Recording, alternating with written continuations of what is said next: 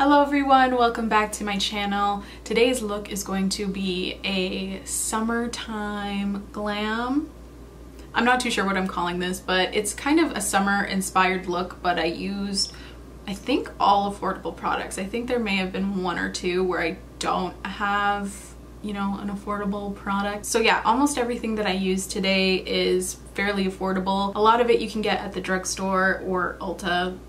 We don't have Ulta in Canada, so that sucks. But yeah, I really like how this look turned out. It's got a neutral eye with a little pop of color underneath and a glossy lip and glowy-ish skin. I did use a matte foundation just because I am oily and I wanted to look glowy but not greasy, you know what I mean? Also, I wanted to quickly address the fact that I haven't been too active on YouTube.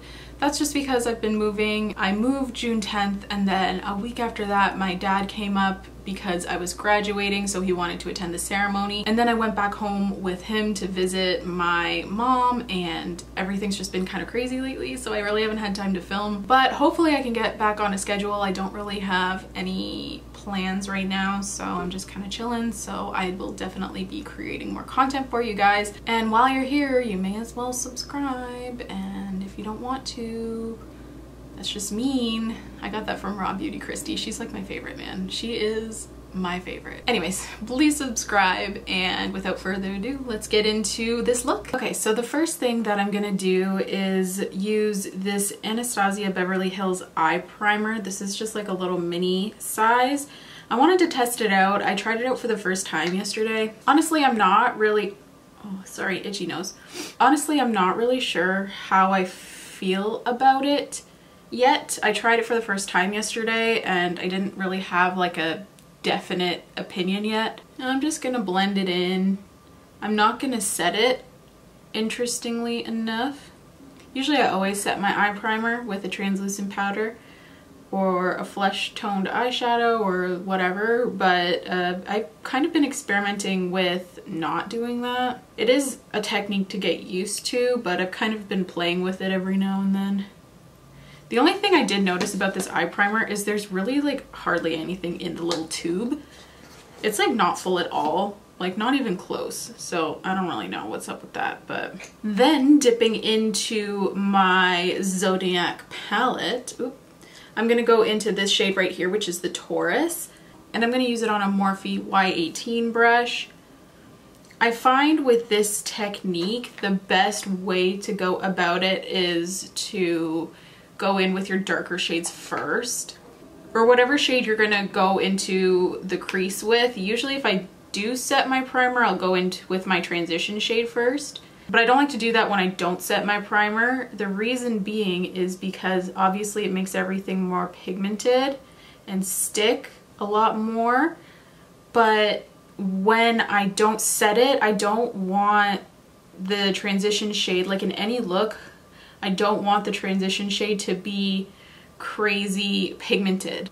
The transition shade is just that. It's like to transition in between the crease and your highlight, and I just find that if I start with my transition shade, it just sticks a little too much and makes things a little too intense. I have no idea if that made sense, but then for my transition shade, I'm gonna go in with this mauve-y pink shade called the Libra. I don't know why I just held that palette so weird. That was really odd. Anyways, I'm gonna go in with the larger fluffy brush. This is a Morphe Y15, and I'm just gonna start on top of the crease shade, and I'm just going to start slowly buffing it out. Then what I like to do is actually take a little bit of powder. You can use a translucent powder, a pressed powder, it doesn't really matter. I really like using my Kat Von D Lock-It powder for this. And I just like to take it on a little flat shadow brush, and I just like to place it along the highlight, and then I kind of bring it down just so everything is set and smooth so we can really work on buffing it out. I'm having a hard time talking today. I'm all out of sorts. I don't know what's going on. Is it Mercury retrograde yet? I'm pretty sure it's not, but we'll use that as an excuse. And then I'm going to go back in with that shade, the Libra, and I'm just going to apply a little more since now the primer is set. And sometimes I like to go back in with that flat shadow brush and just kind of use it as a blending tool to really soften those edges. This is one of my favorite tricks. If ever I feel like something's too harsh, this is usually what I do. Then I'm just going to dip back into the Taurus on that same Morphe brush, and I'm just going to apply a little more to the crease, and I'm also going to apply some to the outer corner. And then with no additional product on my blending brush, I'm just going to go over that again, just to make everything super duper seamless. So now what I'm going to do is take a little bit of my Ordinary Coverage foundation, and I'm just going to pump a little bit onto the back of my hand and use a Stilazzi Mini Definer S206 brush. And I'm just going to cut the crease a little bit just so the shimmer shade that I want to put on the lid sticks a little better. There was literally a car sitting outside of my filming window for like 20 minutes, and there was someone in the car and I have no idea what the hell they were doing. So I was really scared to start filming because, I don't know, I'm talking to myself in front of a camera. It's kind of like a strange thing to see. They're gone now, just FYI, but it was kind of creepy. I don't know, it was like a black car with tinted windows, but there was definitely someone in there. I don't know, it was weird. And then I'm gonna go into this shimmer shade on the top here, the Cancer. I'm just gonna take this on a little flat definer brush, and I'm just going to go on top of the foundation we just put down. You could use the same eye primer for this. I find that when I used it yesterday, it was just a bit too thick for my liking for cutting the crease, but you could totally use that. Let me know if you've tried the Anastasia eye primer and what you think of it, because I still haven't really made up my mind. It's pretty good, I guess, but I don't know if I'd like spend the money on it, you know what I mean? And then I'm just going to take that shimmer shade and just kind of buff it onto the outer corner. And then what I'm going to do is grab the Morphe Y18 with a little more of the Taurus, which is that brown shade, and just kind of blend it in the outer corner again, and then take it on top of the shimmer shade just to blend everything together. I'm also going to dip a little bit into the Virgo, and I'm going to just apply that to the very outer corner just to add a little bit more depth. And then I'm going to take a small angled brush. This is a Sigma small angle E65, I think. The writing's rubbing off. And I'm gonna dip into this dark shade here, the black, the Capricorn. And I'm just gonna use this as like a smoky liner kind of deal. So Kathleen actually launched this entire palette with single shades, which is kind of why I wanted to use this, because I don't know, because it's kind of like a new launch, but not really. So if you have a particular shade from this palette but didn't really want to buy the whole thing, just get a single shadow. I think that was such a fun idea, and then like people could like buy their sign. Like, I don't know, I just thought that would be fun. Like if I didn't get it in PR, I definitely would have bought the Aries just because I'm an Aries. I'm on the cusp of Pisces and Aries. I don't know what that means. I haven't really looked into being like the traits of a Pisces, just because I have almost no Pisces in my chart. My sun sign is Aries, my moon sign is Sagittarius, so that's a double fire sign, and then my rising sign is a Libra. I haven't really looked in depth into what all that means, but if someone could tell me, that would be great. I have that astrology book that Kathleen recommended, and I have read it, but like not in depth. Like there's so much information in that I really can't recall everything. Anyways, then I'm gonna go in with a Stilazzi Precision Pencil S219 brush, and I'm gonna dip back into the Virgo. My mom's a Virgo, and one of my best friends, she's Virgo too. I should really like start reading my friends' signs. I know my best friend, I have like 3 or 4 really close friends, and so I don't really have like a huge circle, and I just call all of them my best friends. So if you hear my best friend, it could be one of like 4 people. One is an Aquarius, one is a Libra, so that's water? No, that air sign? Are those air signs? I think so. And then one is a Virgo, and then my mom is also a Virgo. She's like my best friend too, right? My dad's a Pisces, and he's such a Pisces, like, oh wow. Oh, I forgot to tell you what I'm doing. I'm just kind of running this on top of that smoky liner just to really soften it and smudge it out.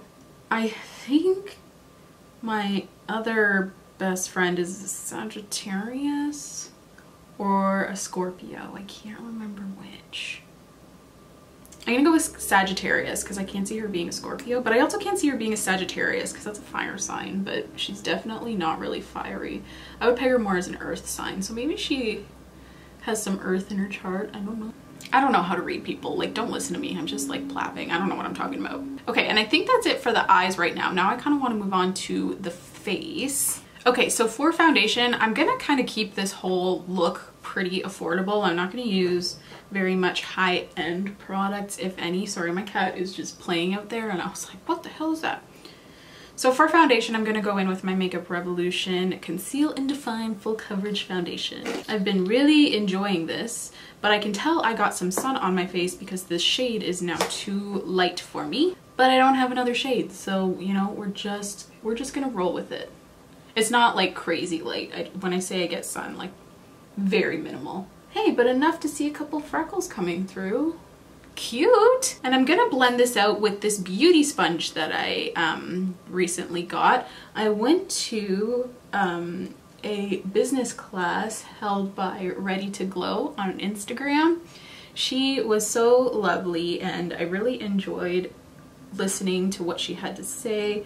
It was just kind of all about the influencer business and stuff like that, because everyone talks about, you know, the makeup side and does like makeup masterclasses, but I've never seen anyone do like a business one, because that's the tricky part for me. I have my degree in science, but I don't know much about business. I don't know much about marketing. I don't know how much about selling myself. So I wanted to learn more and I thought that was a good opportunity. And I got this in the goodie bag that she had provided. And it is the most similar feeling to a beauty blender that I think I've felt ever. It's quite a bit bigger though. I'll show you compared to a beauty blender, but this one's dry, so like keep that in mind.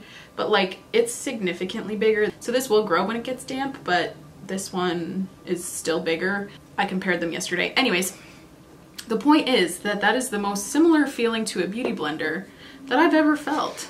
It's really quite impressive. I really like it. And it's much more affordable. That's the whole point I'm getting at. Because who wants to pay $20 for a product that you have to throw away in a few months? You know what I mean? And the thing is, when their product was super unique, then that could be justified. But their product has been duped so many times, and no, they're not the same as the original beauty blender. However, they're similar enough that I can justify buying the $7 one versus the $20 one.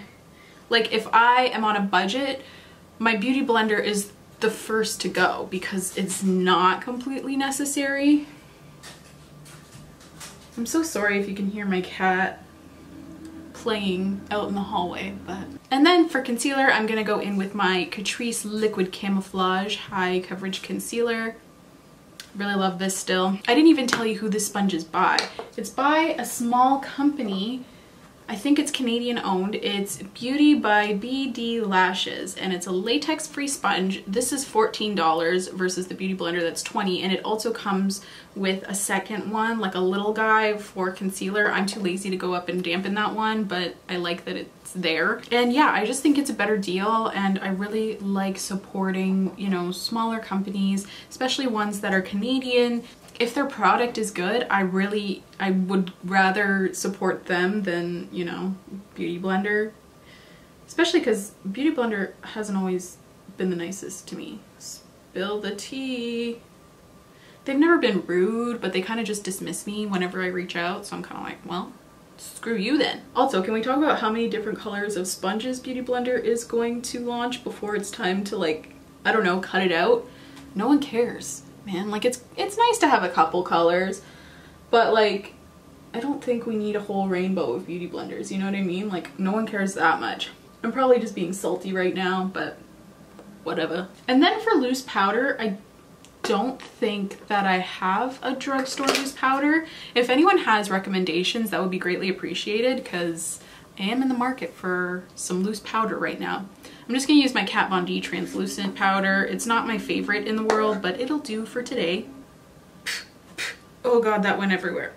I always do that. I always apply way too much powder. It's kind of one of my makeup flaws. I think I was so oily skinned in high school that I just feel the need to like powder to the gods now that I'm, I don't know, in my 20s. Even though my skin's not as oily as it was in high school. It's still oily, but not quite as much. But I still feel the need to powder like a mofo. Okay, so now that my concealer and foundation are on, I'm gonna go back to the eyes and I'm going to use, I don't know why I said that so strange, the NYX Off Tropic Pro Liner. This is in the color Pool Boy. I really have been liking these Off Tropic liners. They're so beautifully pigmented and they last a really long time. They're good. They're only like $6 each, I think. I don't know, something like that. And like, that's a good price. I think maybe $7. I don't know. I'm just gonna line the waterline with this shade. And then I'm going to dip into this shade here, the Pisces, that really bright blue. And I'm gonna use a Sigma Flat Definer E15. And I'm just going to place that on the lower lash line. I'm not sure if I'll have to dampen it because this shadow is a bit crumbly. I didn't have to wet that at all. Oh, but it's in my eye. Oh. This color is a bit more green than the liner I placed on the waterline. I don't really care. I didn't want it to be an exact match, but just an FYI. I love that. Okay, so now what I'm going to do is just apply some mascara. I'm going to do that off camera just because it takes me forever to do it.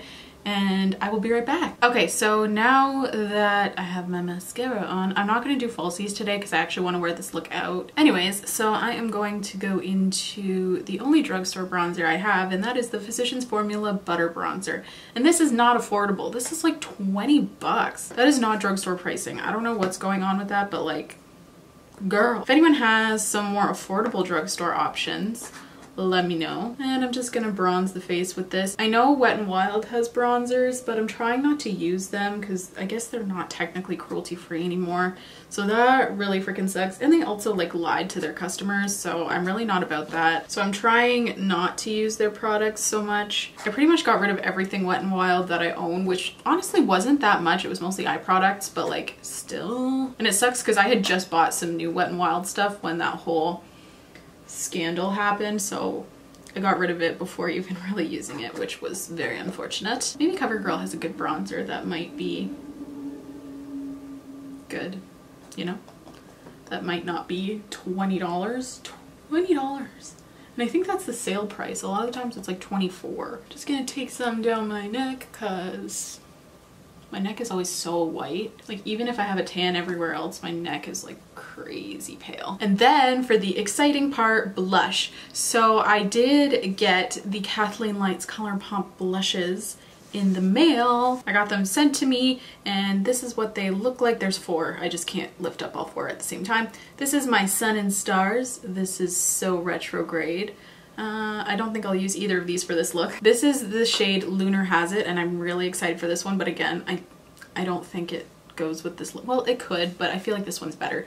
This is I Need Space, and the reason I think this goes with the look the best is because it's a, not imitation, but the inspiration for this shade was the Libra that we used on our eyes, so I feel like it kind of ties in, you know what I mean? So I'm gonna use that on a Stilazzi Dome Fluff S506 brush. Oh, that's pretty. It has like a nice sheen. I don't know if you can see that, but all of her blush recommendations are not too intense, so that's something that I really like. And then for highlighter, I'm gonna go in with another Colourpop product. I'm so sorry, but when I think affordable, I think Colourpop. This is in the shade Lunch Money. This is their Supershock Cheek. The reason I'm using so much Colourpop is because drugstore brand pricing has gone up so freaking much that it's not even really affordable anymore, you know what I mean? Like I think this highlighter is like $6 and the butter highlights from Physicians Formula are like $12. So